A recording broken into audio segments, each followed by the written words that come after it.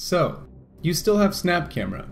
Maybe you watched my video on how to get Jakku's Snap Camera, or you watched my second video on how to get P. Trumpus's version of Jakku's Snap Camera.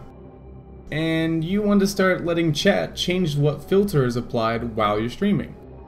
However, you hate having so many hotkeys used up, and there's so many cool filters, and you don't want to limit them to only a few or constantly rotate to new filters every week.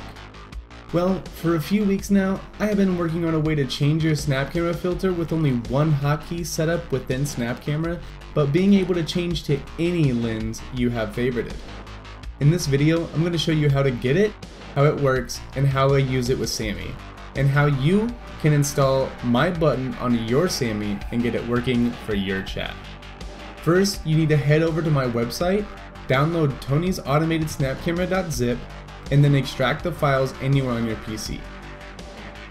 Look inside and run Snap Camera Lens List Creator. When the window opens, click the backup button and locate your settings.json and select it, and then select OK.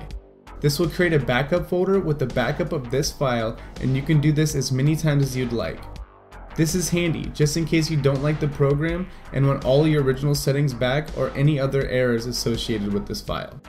I would recommend running this before making any changes anytime you want to download new filters or set a new hotkey.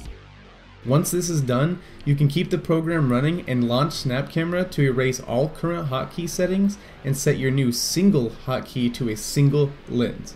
Copy the exact format of the hotkey displayed inside of Snap Camera and apply that to the lens shortcut.txt file located in the download.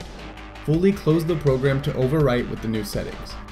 Now on the program we left open, click the Generate Lens IDs button.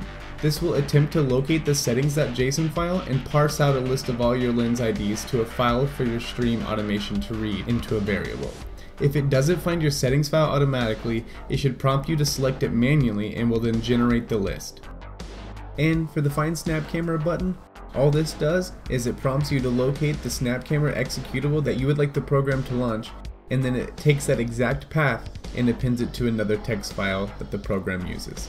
You are now ready to test it by opening the lensids.txt, copying a lens ID, and then pasting that inside of chatlensid.txt, and launching the Change Snap Camera Settings program. It should launch and shortly after apply the lens that matches the ID you copy and pasted within the files. Once we know this is working, we can then set up our stream automation tools to allow chat to choose a new lens while we're live. So now you're going to want to go back to the download, find the sammybutton.txt, open it up, and hit Ctrl-A to select everything within the folder. Don't copy it yet though. Now go ahead and open up Sammy, and find the deck that you want to put the button inside of. Once you find the right place, go ahead and copy all of the stuff that you just selected, and then import from JSON where you want the button to be. Once the button is created, you can open it up and change everything that needs to be changed. I will show you how to do it step by step. I'm going to speed up the video a little bit and you can slow it down when you need to or pause it as you go. I also put a step-by-step guide in the comments available within Sammy. Once you have all the paths set, all the variables created, and your OBS settings changed within inside the button, you can now go into OBS and prepare to test everything out. So here you can see me activating my channel point redemption and entering in a message. This message includes the filter I would like to select.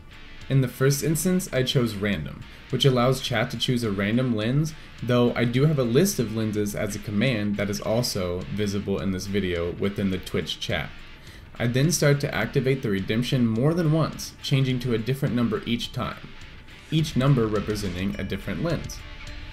I show the way my command for VIPs and the channel point redemption is set up, as well as how I described using the redemption for viewers. There you have it. Now you can have an unlimited amount of Snap Camera filters all attached to a single hotkey that chat can choose from and change using commands, redemptions, donations, you name it. I would love to see someone use this, as well as someone using it with streamer.bot and other kind of stream automation tools, and make a video on it. Hopefully someone can redo my work to improve the programs also. As long as everybody enjoys the new possibilities, I'm fine with it. Till next time.